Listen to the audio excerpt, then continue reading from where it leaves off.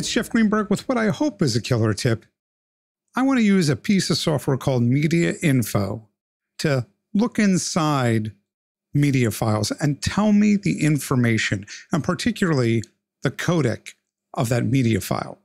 Now, in the past, people used tools like QuickTime 7 Player, VLC to determine what kind of media they had, what kind of compression they had. And MediaInfo, you can find it at mediaarea.net. MediaInfo, you can also find it on the App Store. You can find it also in the Windows Store. This is a downloadable piece of software. It's open source, meaning that they publish the project in its entirety. It happens to be available for all these different operating systems. And through the stores, they charge a little bit. But for example, here, when I go to the Mac app version, I can choose an older version. The GUI may not be as clean, but it happens to be free.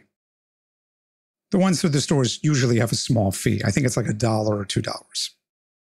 Now, the easiest way to think about this stuff is it's a bucket and liquid.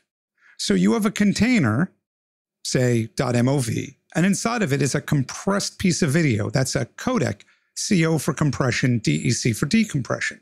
Containers and codecs sort of can work like this. You can have different containers, QuickTime, MPEG-4, AVI, but the actual compressed file could be the same thing in each of them. In this case, H.264, otherwise known as Advanced Video Coding, or AVC.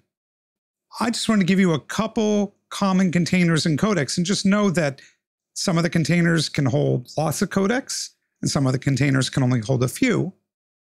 MPEG-4 we see all the time. That's, say, .mp4. And it could certainly be an AVC and H.264 file. We might get an MP4 file that contains HAVC. That's high efficiency video coding. That would be an H.265 file. We might get an M4V. This is typically an Apple version of MPEG-4. Could be an AVC file again, an H.264. We might encounter an MKV file, and it could have H.264, H.265 in it. We might get a QuickTime file, and it could certainly have AVC. It could certainly have HVAC, could also have ProRes in it. A couple other formats live in there too. You can encounter the MXF container, that's material exchange format. And you might encounter ProRes or AVC or DNX HR or DNX HD. That's an Avid professional codec. And you certainly could encounter AVI files with AVC files inside of it, H.264 media. So you can see what this is like.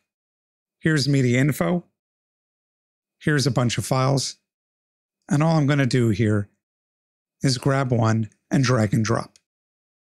And you can see the video stream right here is AVC. This is an MPEG-4 file. I'll take this pickup 4. Its video stream is VC3. That must be Avid's DNX codec. Here I have another MP4. There's that HVAC. Here I have an MXF file. This one happens to be an AVC file, AVC codec. I have an AVI file. Now, it happens to have a video stream JPEG. If you type into Google JPEG video codec, if you encounter something you're not expecting, you haven't seen here. Last one, here's a ProRes video codec.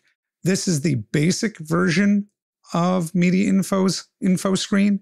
Up top here, you have other choices. This is a much more comprehensive view. This is known as tree. I tend to work with easy or tree and ignore everything else, but those other choices are there.